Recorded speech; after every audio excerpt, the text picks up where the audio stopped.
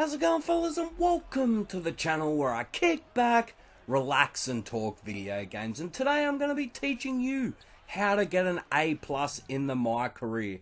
I've been playing Hall of Fame and I've been getting 60 points, 15 assists, so I'm doing it all the time. I'm pretty much getting an A+ at around the second or third quarter. So I'll be teaching you all my tips and tricks to help you guys get an A+ in the Mycareer in NBA 2K20. So if you like that sort of stuff, leave a like, hit the subscribe button, and let's get into it. So the first thing I want to talk about is using the pick and roll a lot.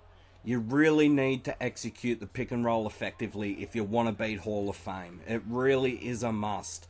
So the first thing you want to do, if the player steps back, you know that little cheese that we've got at the moment with the Mycareer AI, where you set a pick and roll and he actually steps a few steps back. If you see the guy step a few steps back, don't just throw it up straight away. Take one step behind the pick and throw it up from there, because you're pretty much wide open. Unless there's a really fast center, it's wide open every single time. So all you have to do, just watch that guy walk back a couple of steps and then step once to the right or to the left, depending where the pick is. Just stand behind the pick and throw it up from there. If you're a shooter, it's lights out pretty much every single time. If the player doesn't step back and just stays up on the screen, you need to run him into the middle of the guy's chest. If you can run him into the middle of the guy's chest, it's virtually going to take him out of the play. If you're a slasher, you'll be able to slash to the basket, and hopefully the big man will come to you and the roller will roll to the basket and you can dish it to him for an easy basket,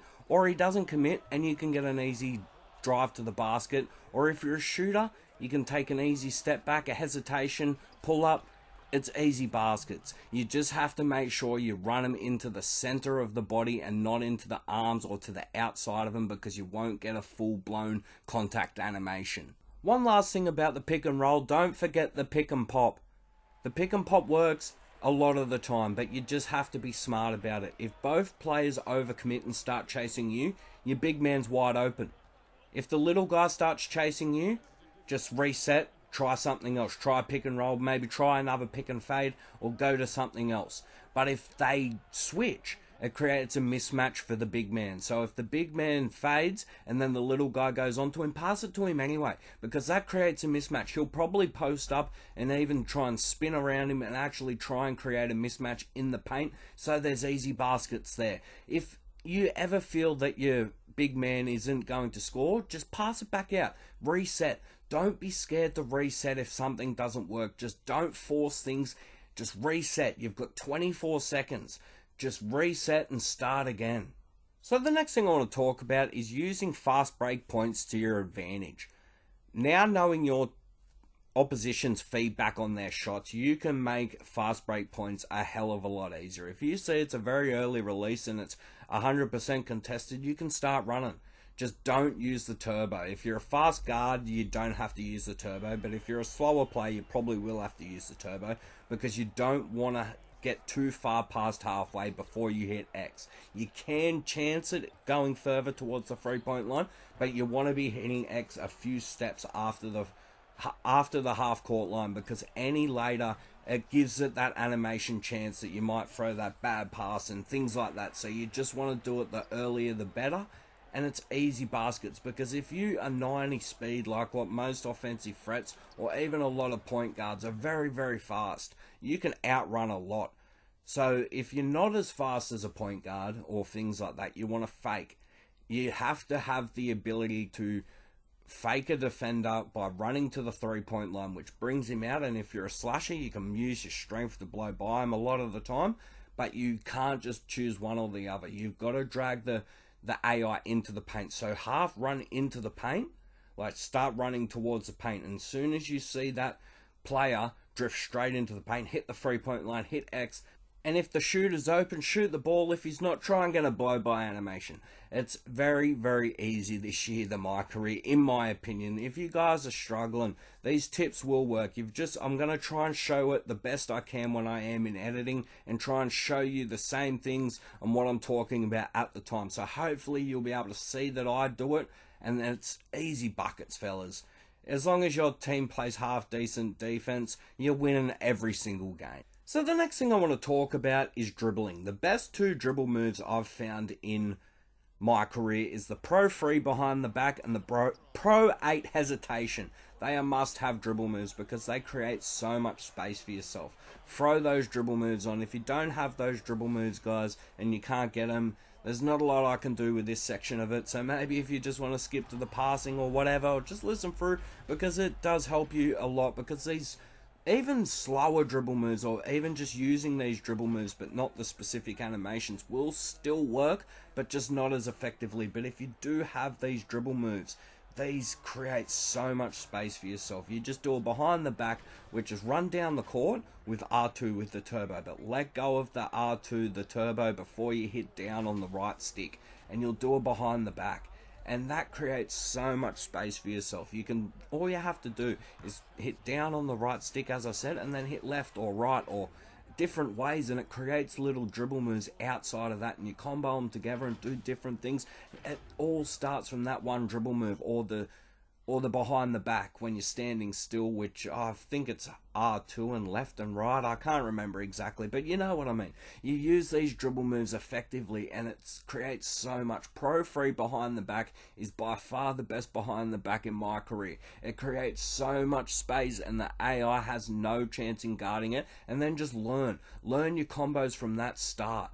You just need to have that base behind the back, and then you can go from there and learn different dribble moves. And Space Creator, that is the new ankle breaker. Don't worry about ankle breaker. Ankle breaker helps a little bit. It freezes them a lot, but it doesn't drop them to the ground like people do in previous games. It just doesn't. Like, Space Creator has more chance of dropping them to the ground than what ankle breaker does. It doesn't make sense, but that's the reality. Space Creator is a must-have dribble move or dribble badge if you need to drop players or freeze players, because all you have to do with a step back is hold R2 hold R2 turbo and hit down on the right stick, and that will do a step back, and it creates a lot of things. So if you do that behind the back into a step back, you make them break their ankles. Like, they actually nearly fall to the ground and things like that.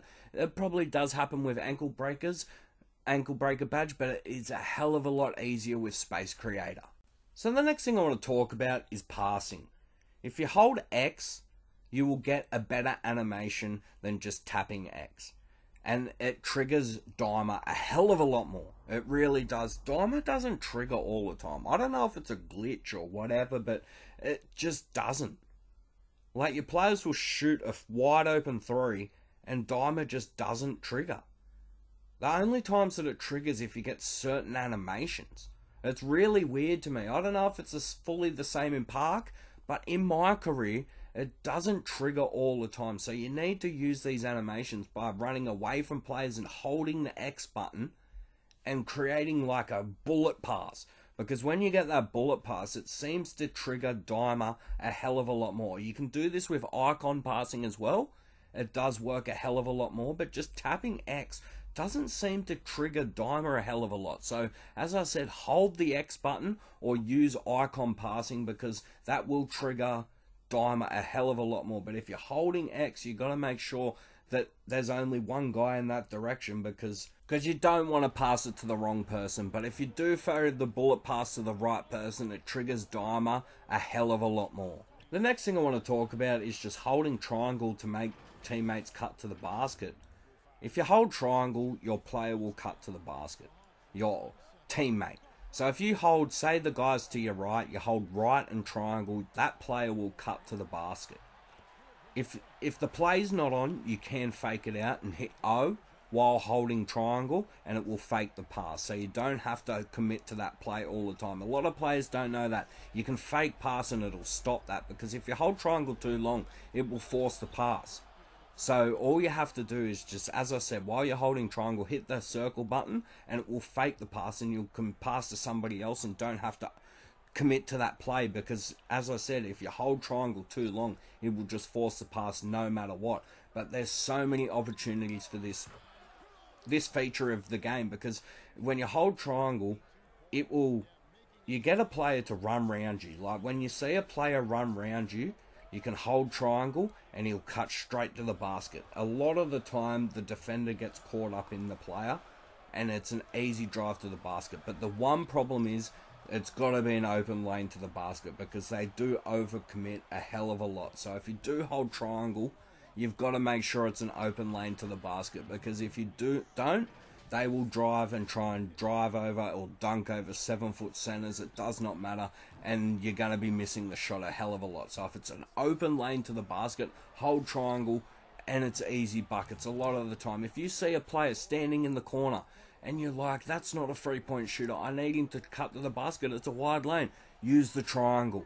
Hold triangle, aim the left stick in the direction of the player that you want to cut, and hold triangle, and they cut straight to the basket, and it's easy buckets, fellas. So there's just a couple more things I want to talk about. Alley-oops. They're your best friend, they really are. They give you tons of XP and tons of teammate grade. You've just got to make sure the big man has a clean lane to the basket and you're on the right angle. If you're too close to the basket, or the pass doesn't have a chance to arc properly, you're not going to have a chance. You've got to throw it at the right angles, guys, and have your big man make sure he has a clear lane to the basket. The next thing I want to talk about is a big thing, and not a lot of people know about it, is turning on coach communication or teammate communication in the coach's settings. That helps a ton, especially on defense. If you can use that on defense, it actually tells you what to do in the pick and roll, whether to go over it, whether to go under it, whether to switch, ice, hedge. It tells you what to do. And when you choose the right selection and do what it says, your defense doesn't break down. But if you choose the wrong selection, your defense breaks down. But at least with teammate communication, you actually know what your teammates expect you to do, so it doesn't just break down your defense when you have no idea what they're expecting you to do, because you do one thing and then they expect another, and then you just both in no man's land, you know what I mean? So hopefully that teammate communication will help a lot in NBA 2K20 Mycareer. But anyway, guys, I've talked and raved long enough. If you do like these rave